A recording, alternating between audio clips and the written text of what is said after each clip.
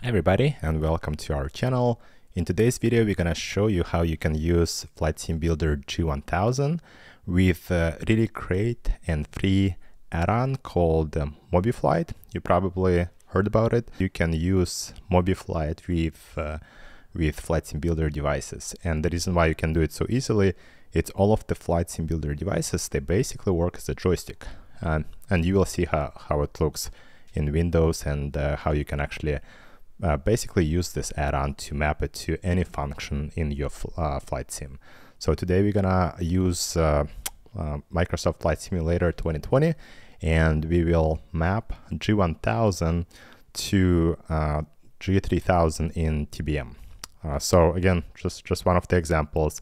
We'll also try to do a little more, map some of the autopilot functions, and kind of show you how you can map to almost like 6,000 something different functions which MobiFlight expose and basically make it available for you to map. And with FlightSimBuilder devices, all of them really customizable. They work kind of out of box, but if you want to take it to the next level, or let's say you want to use it with the plane which doesn't have G1000 but has some different avionics, you can actually do a lot of this customization and then and utilize it for all of the different types of planes. So I hope you enjoy. All right, so today we're gonna use FlightSimBuilder G1000, and we will program it to be G3000 in TBM plane, but you can also use it for, let's say, FlightSimBuilder GNS530 and program it to be, let's say, G1000 or maybe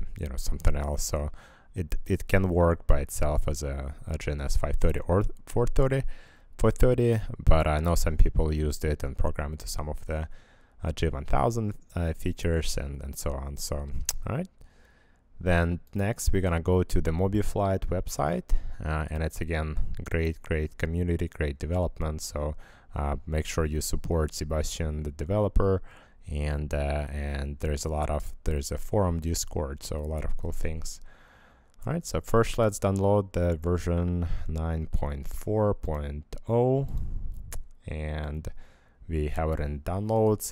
I create a subfolder because I don't want it to be extracted here. So one thing, if I double click now, it's gonna just extract it in this folder. So I'll put it in the Mobi folder. One time I named it MobiFlight and it didn't work for me. It couldn't connect to the sim, but maybe there was something else. But yeah, Mobi should work. We'll double click on it. It's gonna download the files, and all right, now we have our MobiFlight screen. And here you can see there's a pretty simple layout, easy to follow. There's two tabs, one is for output and one for the input. So output you can use to basically read some of the variables or from the sim and basically control external device. For example, you can connect the light, and then once in the sim, let's say your landing gear is locked, you can turn that light on. So this is what you'll use the output tab. If it's something you're interested, just comment below and we'll make a video. But today we're gonna go to input tab because we're gonna be using the G1000 unit to map it basically to G3000, right? So all right, so first you need to do is to basically start adding the different buttons or presses you want to map. So we'll start with G3000 soft key 1. So if you look at G3000, it doesn't have all of the buttons on the left, it doesn't have all of the buttons on the right, but it has the soft keys here, right? So this is what we're gonna map. We're gonna map this G1000 basically unit soft keys to G3000, and it also has 12 the same number of keys, so it's gonna work pretty well. All right, so the G3000 soft key 1, then we click on these three buttons, and here you have three tabs.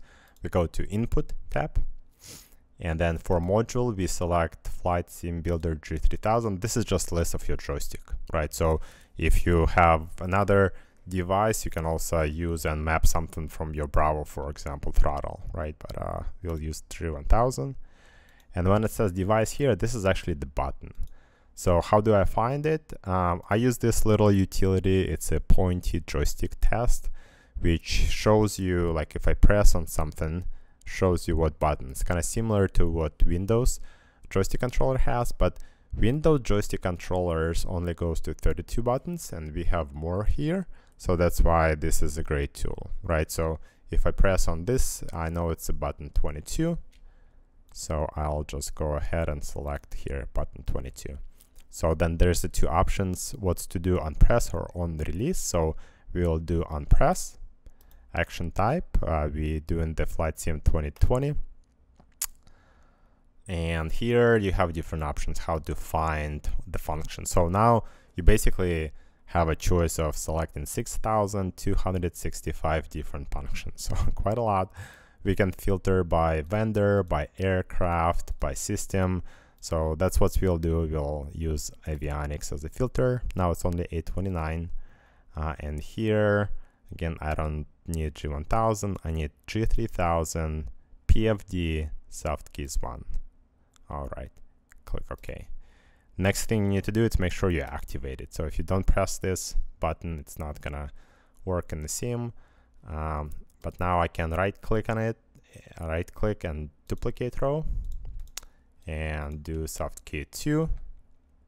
So instead of doing all of this, I'll just basically copy it. Then soft key 2, it's button 23. Okay. And change it to soft keys 2. Duplicate 3, 24, 3, duplicate 4. Okay, interesting. So it went from 24 to 30. So good to know. But everything else, it just go. Yeah, right. So I can just go from here and just indent. So 30, key 4, duplicate, key 5.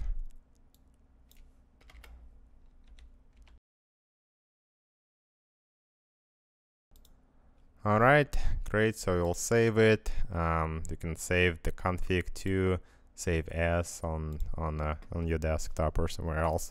And then you can go and share it. But let's go to the sim and actually test it out, and then map maybe something else. All right, so now we are in the sim in this beautiful TBM, great plane, great avionics, pleasure to fly. So first of all, we're gonna pop out the G3000 and put it on our G1000 unit. All right. And next, if I press any buttons now, nothing is working. And you're asking why. So if you go back to the MobiFlight connector, so first we need to check the sim status is connected. So it's green, all good. And second, we need to press run. So once it runs, it's running. And now if I go back to the sim and press the buttons, here you go. Now it's working. So the map, zooming in, zooming out. PFD settings doesn't work, so but if I press in the sim, the same thing. So I guess it's not yet done. Traffic inserts the same. PFD settings. All right, yeah, I can select what I want to do as a bearing 1. So let's say I want to do GPS, and I want to have nav1 here. Perfect. Other settings, altitude units, angle of attack. Cool. So OBS, and then here I can select different nav modes. Let's leave it as on GPS. All right, as you can see, it's working. It's also aligned really nicely since it's also 12 soft key, so all looking good. But let's see what else we can do. We have all of the autopilot buttons here, and in the TBM, they're actually on a different section of the panel, but it doesn't mean we can't map to it, right? So let's do it. So let's open our joystick. Let's find its button 10. So let's call it AP for autopilot, module, PFD, again, button 10, and Flight Sim 2020. So here I'll just search for autopilot. And here I can go and select autopilot, autopilot master. All right, so when I select it, I even see a little description, say toggles autopilot on and off, exactly what we need. Let's make sure we activate it, and let's press it. And look at this, our autopilot's going on and off here, and we have annunciation on the panel as well. Beautiful. What's next? Heading. So headings, let's do heading decrease. So with encoders it's a little bit different. So if I rotate it to the left, it's 7, to the right it's 8, if I press it, it's 9. So it's 3 buttons basically. So left is 7, so heading decrease, we'll select button 7, and here I'll just search for heading, and I actually know if you use the default heading increase decrease, it doesn't work for G3000, but we will try it and just to see. So heading decrease, right? So if I select it, activate it, rotate it, it doesn't work, right? So what we need to do, we actually need to go to avionics, so reset, and then select system, avionics, and then here in G1000, because in G3000 you're not gonna see any heading. So I guess the Microsoft Sim guys, they decided to just use the G1000 heading functions. So we can use heading decrease, or there's also heading decrease fast, which is I like more because it's gonna skip a couple of degrees, but it's gonna be much better actually to use. So we'll do this and we'll test it. All right, heading is moving left. I'll duplicate it, called it increase, and select here button 8 and increase. And as you can see here, the actual command is here too. So I guess if you change it 5 to 3, it's gonna be not as fast, not as, yeah, so we can do that. So all right, now it works both way by heading 310, heading 310. All right, excellent. So now I have my autopilot and have my heading. What else we can map? So I know these 2 buttons, sorry, these 2 knobs, I'm not sure what they're doing. So if anybody knows who flies this plane, let me know. But the bottom, on the bottom, if you're in the MFD mode, so you press this and it doesn't do anything in the MFD, but in the PFD, but in MFD it basically do the zoom. So we can map it here, and then we're gonna control our MFD screen as well. So why not, right? So we'll call it bottom decrease, and we need our pointy, so it's 27, 28, 27,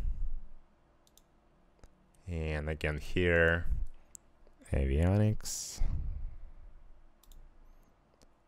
and then so it's AS3000 horizontal bottom knob small decrease. All right, activate and then duplicate, and we'll make this increase, change the button to 28 and change this one to increase. All right, and look at this. Now I basically control with this button my MFD, I have my heading, I have my autopilot, I have the soft keys. Yeah, pretty cool, right? So I can continue mapping my GPS. Let me know if any other things comes in mind. But yeah, definitely there's quite a few things we can map. We have all of these snaps not used, right? So we can definitely utilize them. Maybe do this one for, this one for comm, this one for nav, kind of similar how it's an G1000. And yeah, it's gonna be pretty cool to fly. So I hope you really liked it. And again, this is kind of series of more educational videos or how you can customize and use our unit with different add-ons and kind of expand your functionality. Again, we try to make this as easy as possible to follow, but at the same time kind of give you idea of what different things you can do so you can explore.